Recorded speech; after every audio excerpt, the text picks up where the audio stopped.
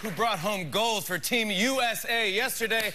One is the reigning NBA Sixth Man of the Year. The other is a three-time NBA scoring champion and set the U.S. Single Olympics record for points. Please welcome from the Oklahoma City Thunder and Team USA, James Harden and Kevin Durant. We are the champions, my friend. We'll keep on fighting to the end. We are the champions. Well, we are really proud of you guys. Thank you so much for doing this. This is awesome. Are you guys still partying? Of course. Yeah. Do you know where you are? You're in New York. Yeah, I figured that out when I landed. Yeah. You just got in this morning, right? Yeah. It was wild. I got a picture of you guys celebrating last night with the team. Everyone gets a bottle. There you go, right there. Where is this? Like somebody's. Are you in a bus or where are you guys? That's on the team bus after the game. Right after the game. It's one of those bus parties. Yeah. I don't even know what that's like, but that's pretty awesome.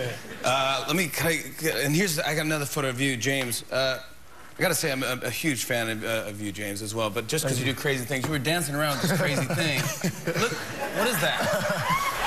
You know what? I don't even know. I just saw the bear and I grabbed it and just ran around with it. I don't even know. Wait, just in the moment, you just grabbed the stuffed animal and started dancing around with it. Just having fun. Oh my God, I love it. Can I see the medal? Can I hold it? Yeah, sure. Yeah, you can take his. Wow, it is heavy. It is unbelievable. Look at this thing.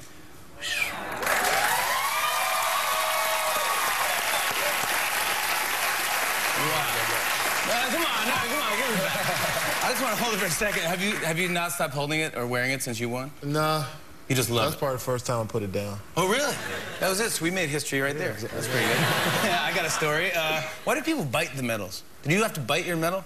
That's a good question, man. I just did it.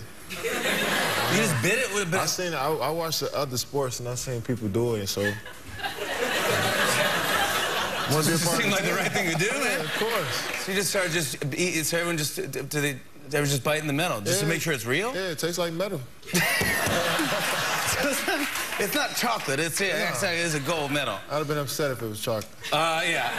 Now, the fourth quarter, were you worried at all going in? Because you only were in the lead by one, right? Mm-hmm. Going into the fourth quarter. It was close.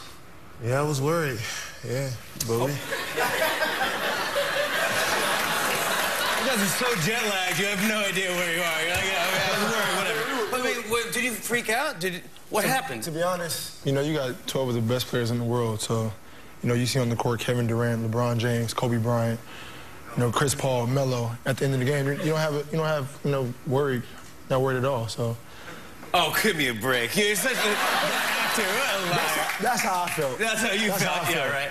Well, come on. Me, on the other hand, I was a little nervous. Don't let him know. Yeah, exactly, right? Because you're going in there, but how do you guys all get along? Because that's the weird thing I find about this. During the NBA, you play against each other, right. And here you are on the same team. You don't know how do you learn the plays and stuff? Well, we respect each other throughout the season. Do you really, though? Yeah, we do. We like each other. Come on. I mean, a team, you have to be close. And we came together about a month and a half ago.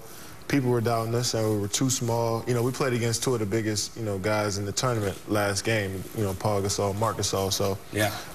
People saying we're too small. We couldn't come together quick enough as a team. But do you favor when you see James out there? Do you favor and wink at each other and go, "Yeah, I'm going to pass you the ball"? No. I was trying to pass him the ball. I wanted him to do well, but like I said, it was all the team. No favoritism. It made it easier though, because I think everybody on the team was so unselfish, and willing passers.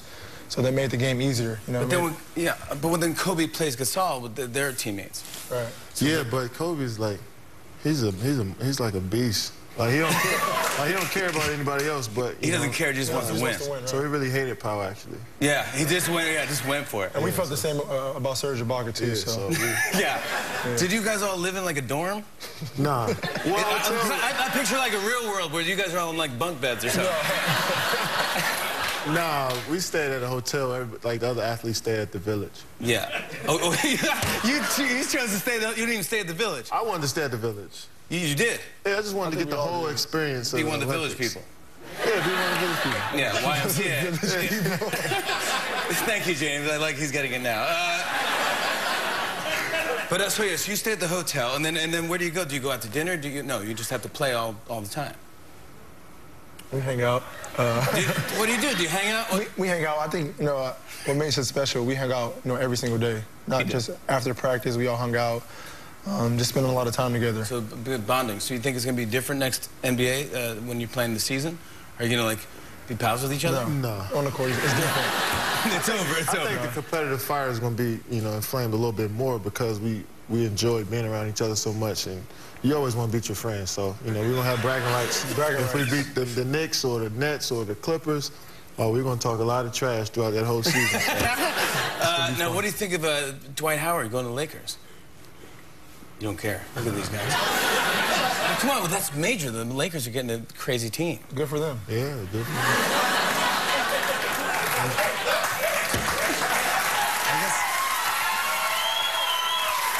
I guess you're right.